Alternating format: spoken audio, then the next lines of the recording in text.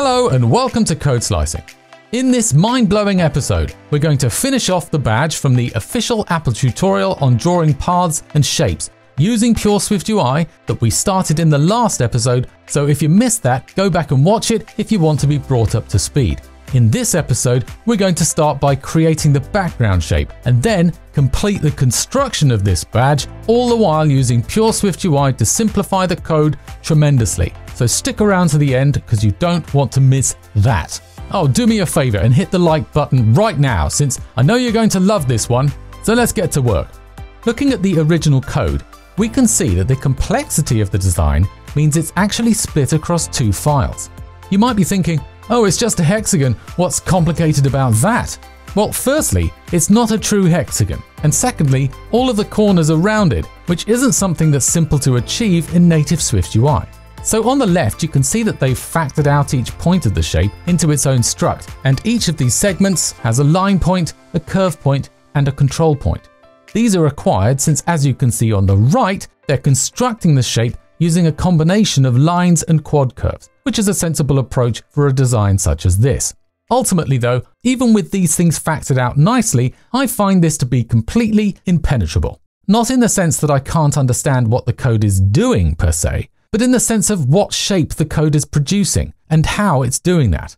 As with the mountain shape, I don't intimately know what these constants are. For example, what's the adjustment constant adjusting?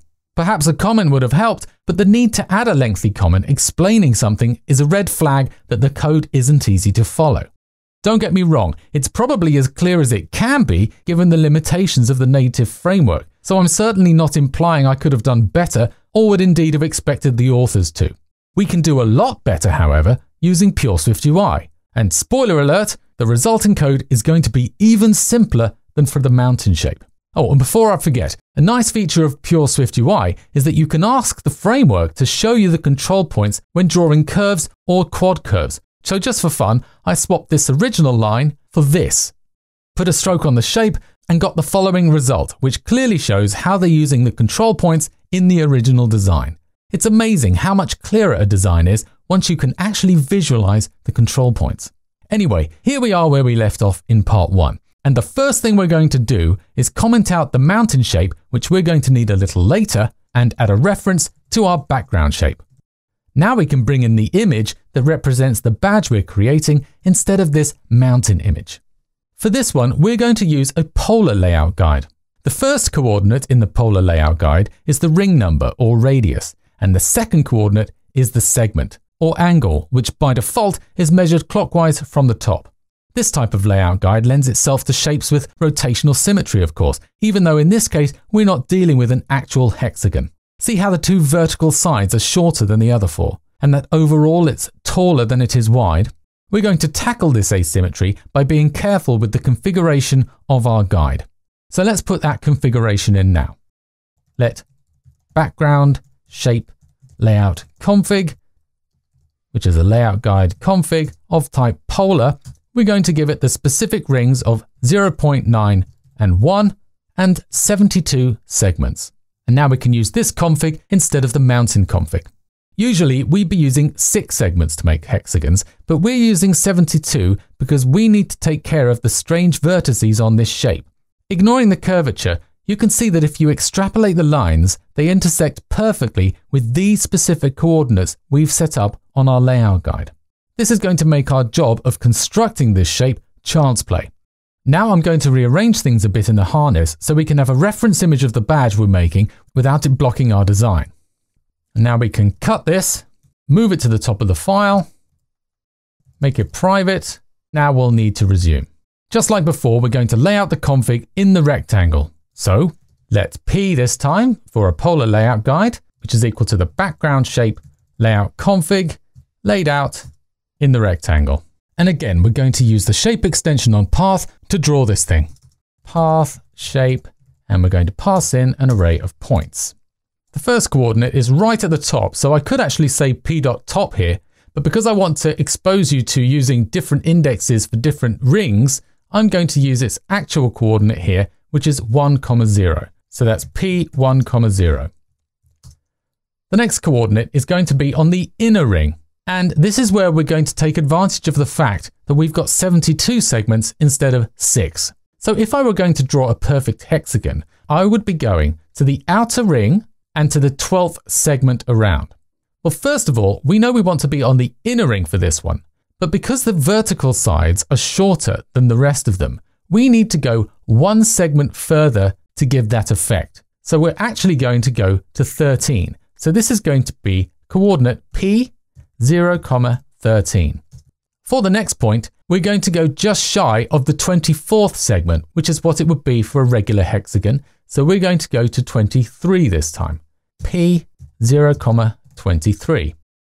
And again, because we've got 3 points in there, our shape is starting to come together. The next point is right at the bottom, but I'm going to use the actual coordinate rather than P dot bottom here. I'm going to say P 1, because it's on the outer ring, 36. And then we've just got to do the same as we did on the right-hand side. We're going to go one too many, so that's 1 past 48 on the inner ring. P 0, 49. And finally, we'll want to go one shy of 60, so that's P 0, 59.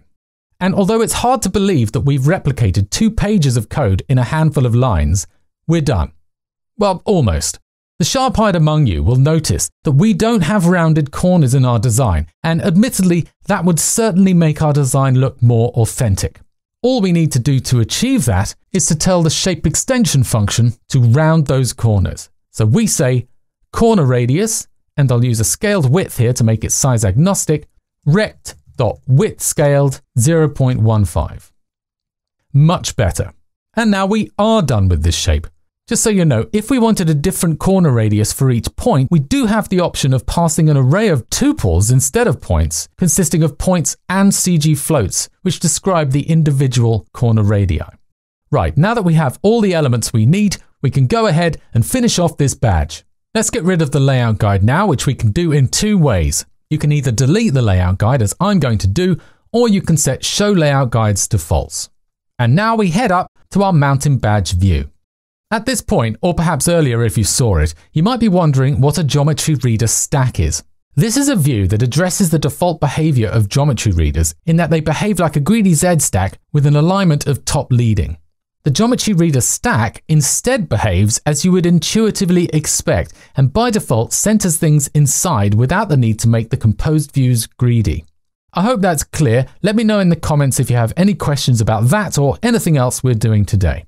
Let's set up a Z stack for our design. And looking at the original, you can see that they're careful to calculate the minimum dimension of the frame. So we're going to do the same thing using a nice extension on geometry proxy called min dimension. And we're going to use that to set the frame for that Z stack. Frame geo.minDimension. Looking again at the original code, you can see that they're using a linear gradient to fill the background. The colors start at the top and finish at 0.6 of the height. We're going to achieve the same thing using gradient stops because defining gradient stops in line is very concise in PureSwiftUI. Then we can set the direction separately, giving us more flexibility on how we want to use the gradient rather than baking in the direction to the unit points of the start and end points. They also defined the colors as 8-bit values divided by 255. We can use a nice extension on color to use 8-bit colors directly without introducing complexity. So let's fill that background shape with the linear gradient. Fill linear gradient, and we're going to be passing it a couple of gradient stops, which are tuples, the first value of which is a color, the second value of which is a CG float representing the position. So RGB8, and we're going to pass the values 239, 120, and 221, and its position is going to be 0. The next stop is going to be RGB8 with the values 239, 172, and 120, and that is going to be at position 0.6. Then we need to send our gradient to the bottom. The concise nature of using things like gradients in PureSwiftUI is really one of the things I like the most. To finish off this badge, we're going to need 8 of our mountain shapes manipulated in such a way to produce the design of the final badge. That's obviously going to require a for each, so let's put that in now. for each from 0 to 8, index in, sort these braces out, and then we uncomment our mountain shape. We obviously need to scale this down, so let's scale it to a value of 0.34 of the original. They're also using 8-bit colors to define the mountain, so we can do the same thing with a nice fill color of RGB 8, 79, 79, and 191. Next, we're going to offset it based on the minimum dimension that we used before. Y offset minus geo min dimension multiplied by 0.218. And because they're all overlaying each other, I need to rotate each one by 45 degrees multiplied by the index that we're on. Rotate 45 degrees multiplied by the index.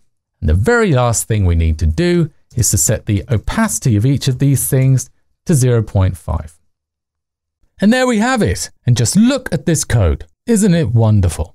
As promised, we've got clear and concise code that's a joy to both read and write, even if I do say so myself. Let's take a look at the metrics. I'm not including code in the preview providers for this comparison, and I think you'll agree that these numbers are pretty incredible. Fewer than half the lines of code and about a third of the number of characters to type. That's a lot of time saved, meaning you can spend more of that time working on the design. And when it comes to reading it, I think I know which one I'd prefer to maintain.